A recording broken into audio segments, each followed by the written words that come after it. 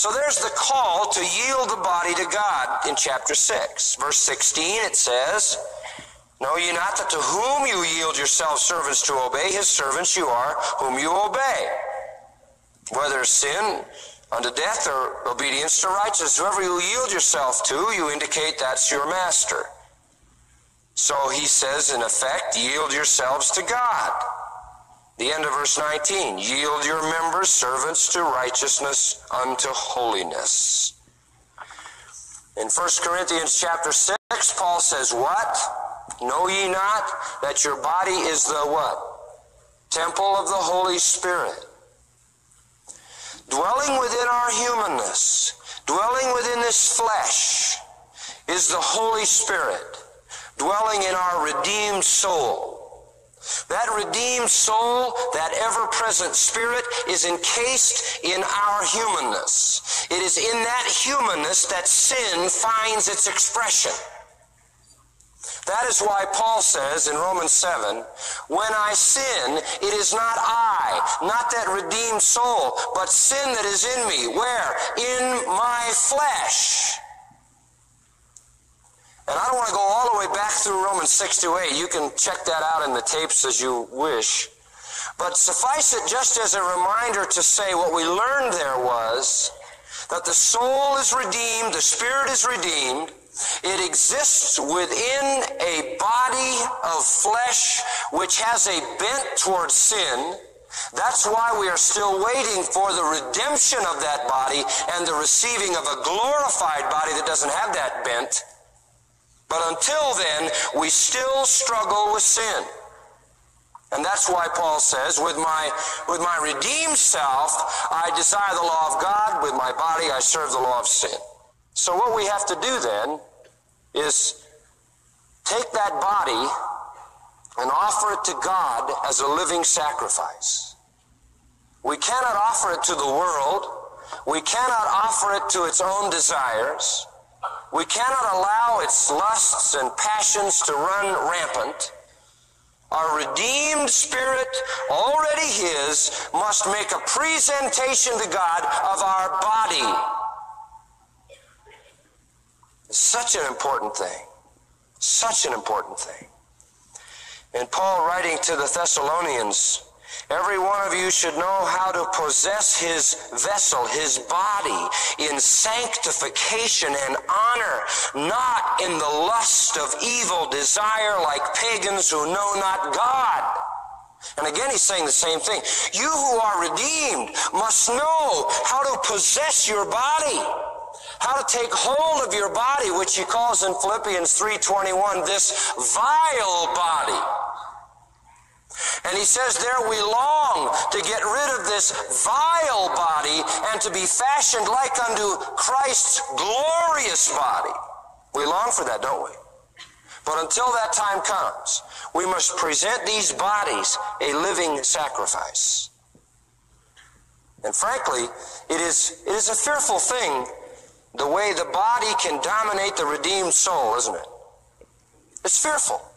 Here we are, redeemed creatures, with redeemed souls, transformed inner man, indwelt by the power of the Holy Spirit of God, the Almighty God living in us. And yet, isn't it remarkable how much power is still there in the body to retard, as it were, the work of the Spirit, to dominate the redeemed soul?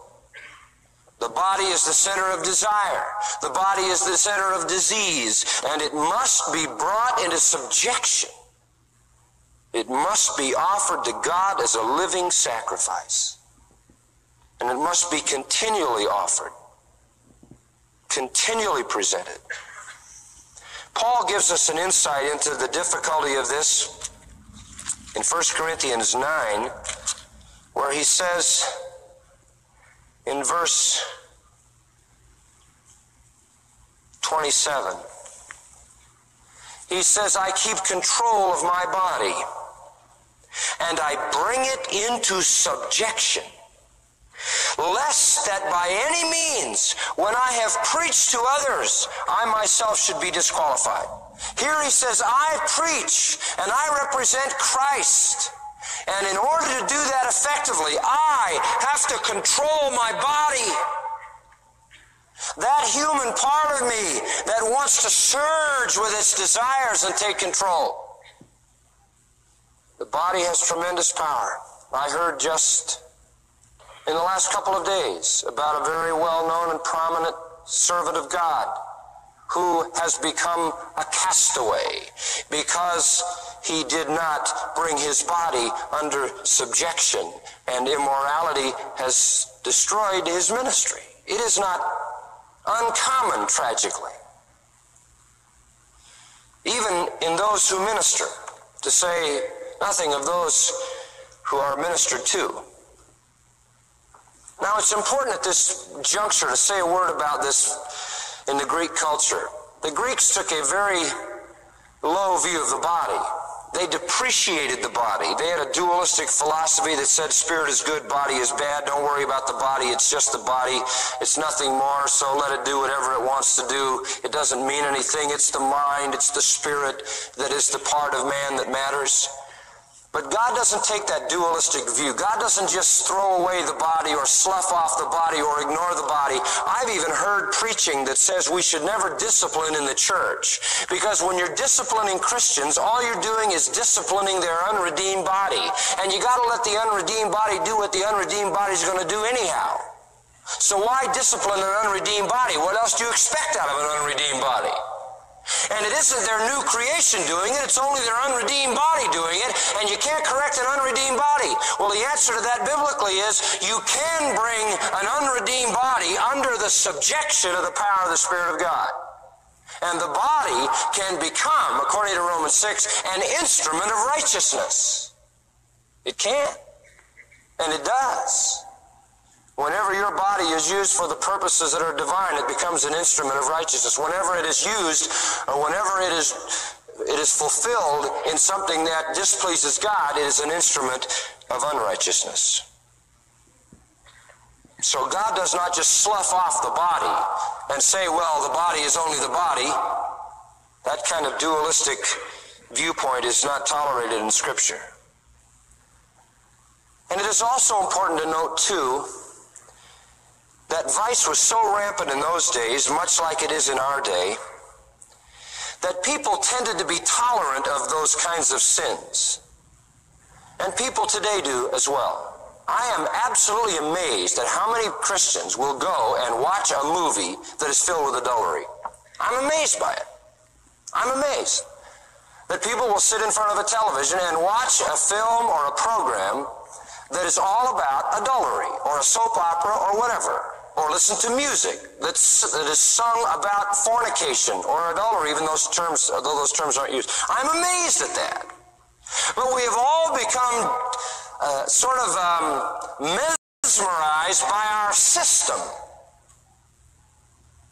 And we have learned to tolerate those kinds of things. They're not so bad.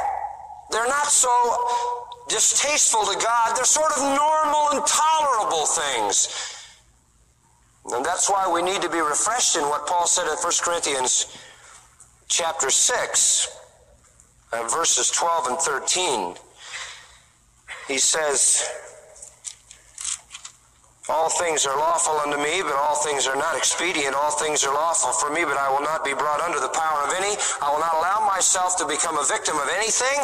And then he goes on at the end of verse 13 to say, the body is not for fornication, but it's for the Lord, and the Lord is for the body. The body is not something that's just for fornication and evil, so let it alone. The body is for the Lord.